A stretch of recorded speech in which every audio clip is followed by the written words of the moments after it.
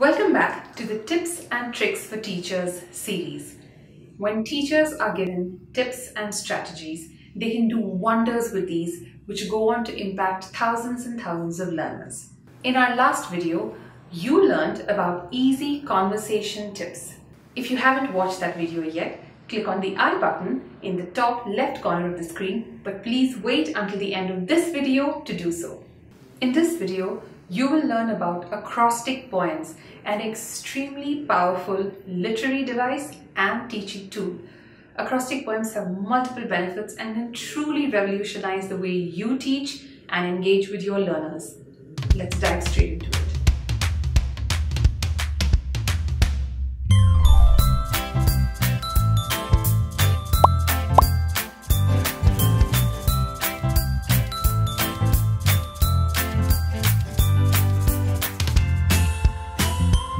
Acrostic poems are a type of poetry in which the first letters of every line spell a word. That word is the topic or the concept of that poem.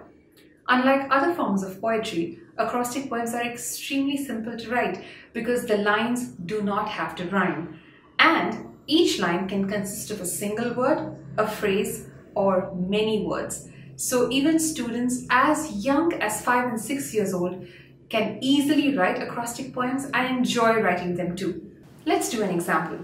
I'm going to write an acrostic poem about my friend Kiran. So the topic of this poem is Kiran. So what we do is we write the letters of the word down vertically, one below the other in capital letters like this: K-I-R-A-N. Now the second step is to think of words or phrases for each of these letters that describe the topic. In this case, words or phrases that describe Kiran. Let's try it out. So my friend Kiran is kind, intelligent, responsible, amazing, but very naughty. Now as you can see, this poem was so easy to write, and all we did was use single words for every line.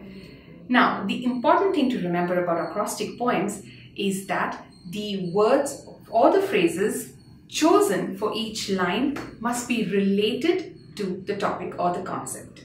So the first benefit of acrostic poems, as you just saw from the one we wrote on Kiran, is that they are a fantastic way to learn, recall, and build vocabulary. The second benefit is that they are a fantastic way to remember concepts and ideas related to a particular topic. Let's do one in math. We'll write an acrostic poem for the word line. So the letters to be written down vertically are L, I, N, E. Now what are the concepts related to a line? Let's fill it in.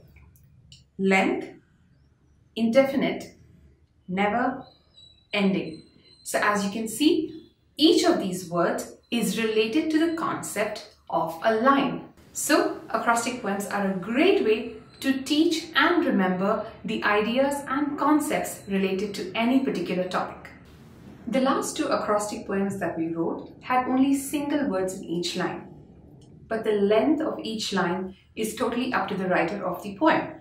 So each line can have a single word, a phrase, or even multiple words or full sentences. It's really up to your own creativity. So let's take a look at an acrostic poem. This time, let's do one for a topic in science, and this one will have full sentences as well as some phrases in each line. Let's take a look at how to do that. I'm going to write an acrostic poem on the topic of levers. So the letters to be written down vertically naturally are L, E, V, E, R, S.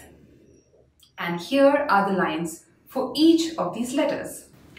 Load is the object. Effort is the force. Very simple. Fulcrum is the support. Examples are bottle openers and wheelbarrows. Ramps? No, that's an inclined plane. Scissors and seesaws too.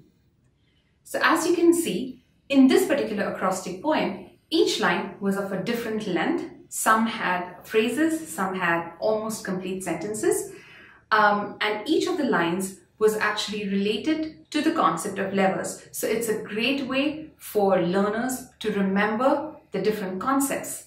The great thing about acrostic poems is that your lines don't have to rhyme like in traditional poetry. So it's pretty much write whatever you feel like writing. Another excellent advantage of using acrostic poems as a teaching strategy is that they're a great way to help your learners recall and remember words and concepts that they've previously learned. Acrostic poems are also a great writing strategy that help learners develop content further into paragraphs, essays, and compositions. Let's take a look at an acrostic poem that helps us do both of these. This time, let's write one in history on the concept of the Iron Age. So, the letters to be written down vertically are I-R-O-N-A-G-E. And here's our poem. Iron was discovered, really made life easier. Objects like plows and sickles, new and strong ones were made. Amazingly, great impact on the evolution of humans. Now, as you can see, writing an acrostic poem like this allows your learners to recall and remember ideas and concepts that they've already learned. It's a great way for them to practice and revise.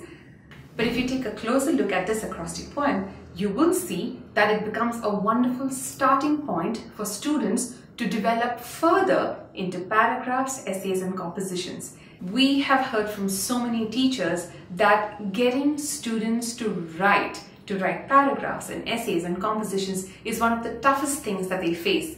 Well, this is a wonderful step-by-step way for your students to achieve that goal. Have them start off by writing an acrostic poem. It's quick, it's fun, it's easy, so your students will not protest and in fact will enjoy doing it. And once they have the acrostic poem, simply ask them to develop those phrases out, those words or phrases or sentences out into a larger paragraph. It becomes so much easier for them to do. As you've seen, acrostic poems are amazingly versatile and have so many benefits for both the teachers and the learners. They're extremely simple to write. Students as young as 4 and 5 years old can attempt them. They're very fun and interesting to do and keep your learners engaged. They can be used in almost any subject and almost any and every topic. They are a great strategy to help learners recall and remember concepts previously learned. They are a great writing strategy to help students create content that can be developed further into paragraphs, essays, and compositions. Of course, they're an amazing strategy to build vocabulary. And finally, they're a great mnemonic device to help learners remember specific ideas and concepts. Thank you for watching. I hope you enjoyed this video on acrostic poems and all of the different benefits it can bring to you as a teacher. Don't forget to subscribe, like, share, and comment. And of course, please let us know through the comments if there are any specific topics or concepts that you would like us to create videos on. We'd love to do that for you. And again, do subscribe to our channel so you don't miss out on a single video. Thank you.